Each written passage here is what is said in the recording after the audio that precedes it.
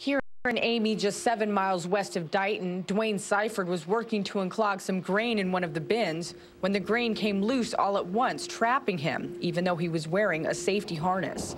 Emergency crews were unable to revive the 59-year-old who had worked at the elevator for more than a decade. His family tells KSN they are grieving, and this loss is hitting the community hard, as Seifried was well known. They say he was a one-of-a-kind family man who loved the outdoors. Seifried is survived by his wife, 2 sons, and mother. Dwayne was sometimes called HA, and the first word is hard, the second word you can't actually say. He's a pusher, and he was a compassionate man, a hard-nosed man, but one that is at the same time very caring. I knew Dwayne when I was young. He was a mentor of mine. I grew up, him and my dad were hunting buddies and really good friends. He was always involved with family. That was his main concern in life. Dwayne was an employee that was completely committed to the mission of serving farmers. The people that he was working so hard to try and help were lifetime friends, and he knew that their livelihood counted on his ability to perform and get things done at that elevator. I would like to refer to him as a workaholic. He'd work very hard. He'd probably work most people into the ground. Dwayne and I had some clashes along the way. I'm not gonna tell you we didn't. Dwayne was more of a go-getter. I wanted him to slow down. He was very particular. He liked it his way, or that's about, it was his way or the highway with him. I'm pretty young and I think I can work hard, but I think he could outdo me. Dad relayed a story to me from one of the grain inspectors that came in and says, you could drag a steak from one end of this place to the other on the floor and grill it, not eat it, because it's that clean. We have lots of employees, and not just in grain, spread out over hundreds of miles, operating by themselves or with other people, and you don't have the benefit then of having somebody there to cause you to stop and think about what you're about to do next. So I became very concerned about that, and I became concerned that we weren't doing all we could to establish this culture of safety. The Garden City Co-op Board decided that we needed to be proactive with safety. And so that's when we established the safety committee. They did inspections of elevators. They talked to and put on seminars or safety committee meetings that employees attended voluntarily. And so we established them to just go out and look and see and be able to communicate with the employees about what their needs are, what their concerns are, that they may not be willing to communicate to a manager. Wayne was elected as the chairperson with the whole group voting for him. Dwayne was so particular about his elevator and he was such a perfectionist about the way it was kept. It was just kind of what fit. When he was asked to be on this committee, he was a little apprehensive at first, but he thought, well, it might be a good thing. Well, when he comes home from the very first one, he said, they made me chairman. And I said, well, somebody needs to be the hard one. There's 2 different groups of employees that, at least in my experience in dealing with various fatalities and tragedies, that seem to be most vulnerable. The first would be new hires. They don't know as much. A lot of them are young. They have a tendency to take shortcuts a little bit more often. In a lot of cases, they need more supervision, and in a lot of cases, we don't have as much supervision for those individuals as we'd like. When we hire new people now, I spend the first day at least that they're, or one of the first days that they're here, going over safety procedures and policies, but that's just classroom training, and then it's up to the location managers to do hands-on training with them and show them what they need to be doing and not need to be doing. I think with a good safety program, you can adequately address this challenge of people not knowing what they're doing and getting themselves in a tough situation. The thing that I worry about is the second type of accident that happens, and that is where a person is very familiar with their environment, they're well trained, they're comfortable in that environment, and so they tend to disregard some of the things that they know are very important. I think a lot of people disregard the safety practices just because they're in a hurry. They're just looking to save a few extra seconds to hurry up and get the job done, when those few seconds could cost you literally an arm and a leg or your life. The co-op has a very effective safety program, and it's become twofold. Part of it is just the policies and procedures about how we go about our daily task to make sure that safety is always in the forefront, and that we're having checklists and training and those kind of things that will allow us to recognize that there are dangerous parts of our task, and to do what we can to control and minimize those things. And then the second part of it is the culture of safety, that we're a group of people that we want to return home to our families every night. What we do is important, but nothing's worth risking life or limb for. On that morning of November the 12th, we had hugged that morning, we kissed that morning, told each other we loved each other that morning, and he headed to work. I was about to the main office in Garden when I got a phone call from Jonathan Davis, the second man at Amy, and he told me that Dwayne was in a bin and was not responding. I got my pickup, headed to Amy, called Bence at Dighton. He was the location manager at Dighton, and told him to round up some guys and get out to Amy to help get Dwayne out of the bin because he was in a bin unresponsive. I then got off the phone with Bence, called John Davis at the Amy elevator, and that's when I found out that John told me that he was in the bin unresponsive in the grain, can't see him. I knew then that it wasn't going to be a good situation, because it's a matter of minutes, short minutes, before you can't breathe anymore and you suffocate. And once I found out that he had been engulfed, and that's when I made that statement that it's not a rescue anymore, it's a retrieval. It's just the nature of being a rescue officer. The day of Dwayne's incident, they had some Milo in a tank that was caked up and wouldn't flow.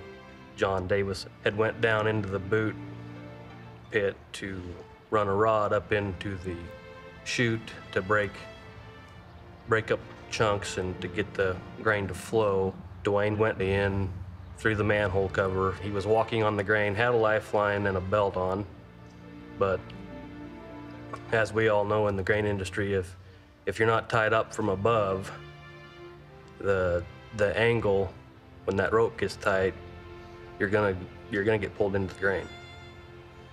And nobody was an observant of that bin entry.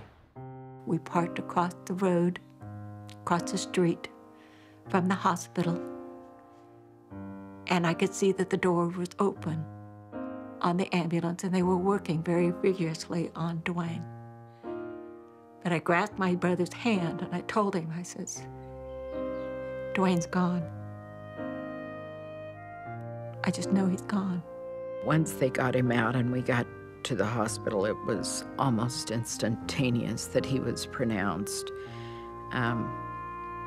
And then that feeling of just that helpless, almost a survivor's guilt kind of feeling set in.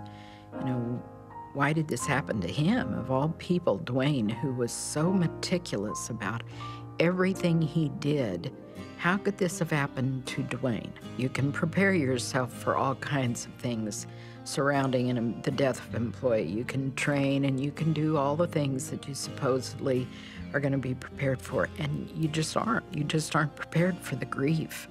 Obviously, getting this bin was number one on Dwayne's list of things that he should do. And when he opened it up, the right thing for him to think was, this is going to be a bigger job than Jonathan and I are going to get done before noon, and it will probably involve asking for help for others as it becomes available. But that isn't what happened that day. When Jonathan expressed concerns, or even without, Dwayne sent the message, this is too dangerous for you, I'll do it. That ought to be the ultimate red flag. It just was not expected, not of Dwayne. He's, of course, always safety-minded, you know, and the chairman of the safety committee. And I kept thinking, what would he have been thinking to do something like that? That just was out of character. Dwayne's death rocked the community of Dighton, and it rocked us here at the Garden City Co-op as well. Through Dwayne's leadership and the safety committee, he virtually knew every employee here. Everybody felt a sense of responsibility, a sense of disbelief. And then I think that there was just a real almost anger and frustration that somehow all of us, ultimately me, was responsible for what had happened that day. That's a hard thing to deal with. The Garden City Co-op has always had great policies in place, and since the accident, they're just trying to fine-tune them, get them even better. But some of the major ones we have now are our bin entries. Now a supervisor has to be present for each bin entry. We have to have a supervisor sign off before any employee can enter a bin. And when I'm talking supervisor, it's not the location supervisor. The reason for that is I feel that they want somebody that's off-site, a fresh pair of eyes that isn't there day in and day out to take a look at the situation and determine whether it's safe or not. Regardless of what they're doing, whether it's lockout, tag out, whether it's bin entry, you know, we have one more person to run it by before they're allowed to do anything. We put lots of things in place, but probably the most important thing we did was put those men in place, because the people are what stops accidents.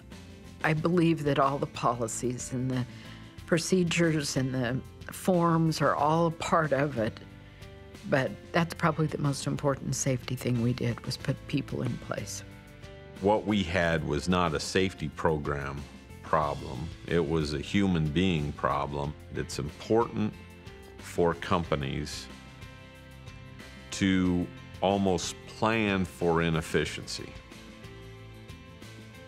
that will cause an employee to slow down and not put themselves at risk.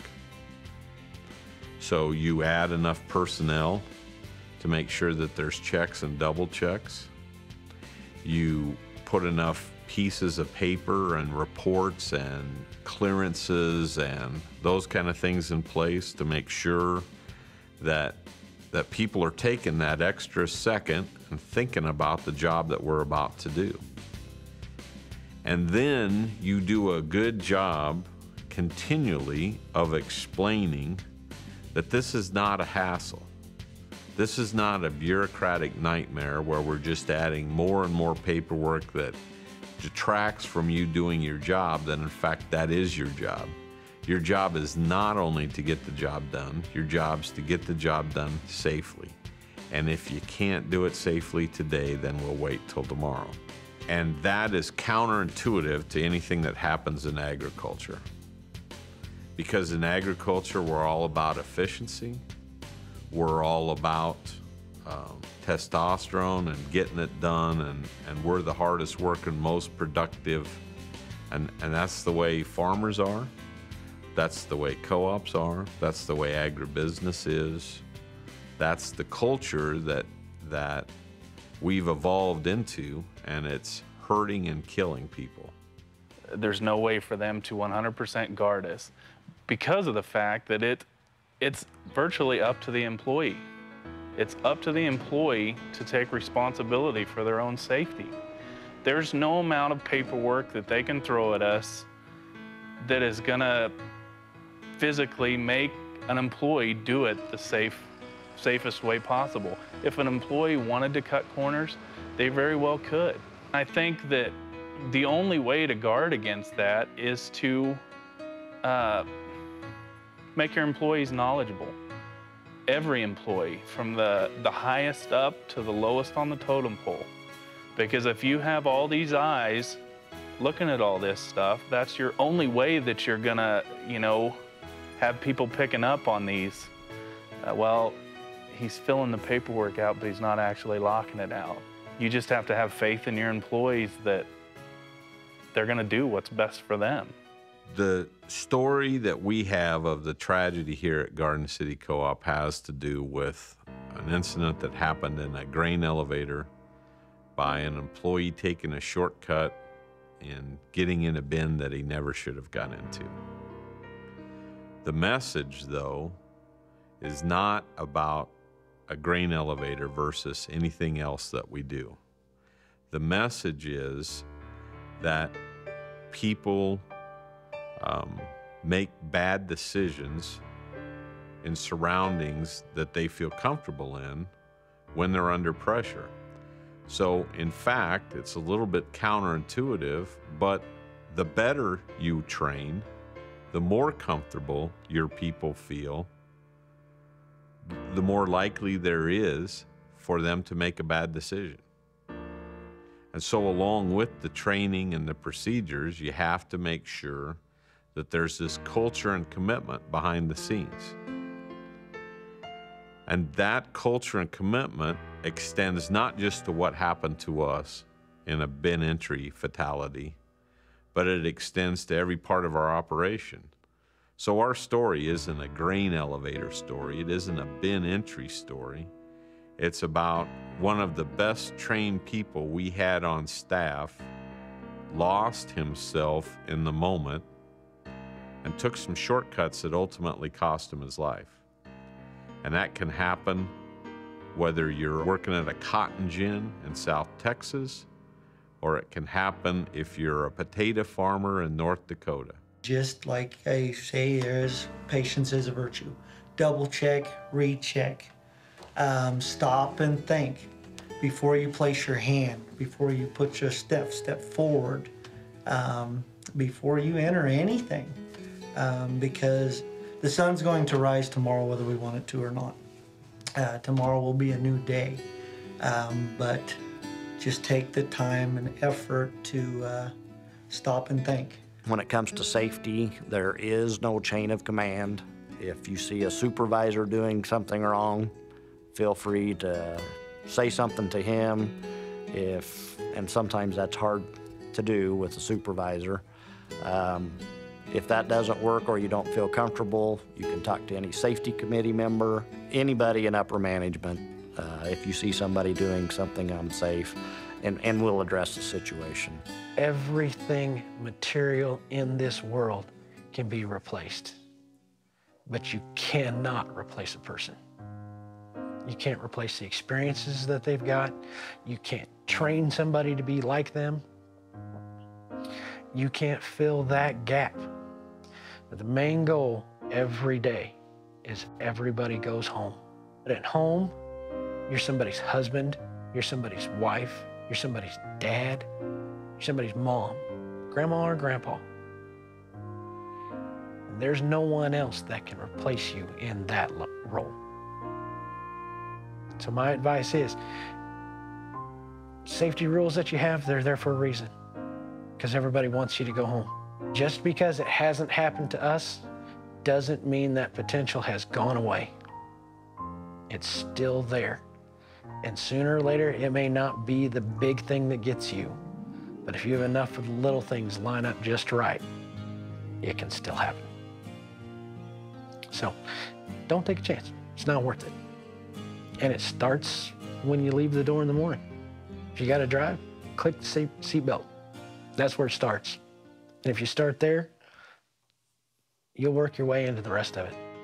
Understanding what exposures, what risks there are to your employee group, and then reducing that risk to a point where it's acceptable is really the first step in developing any kind of safety program.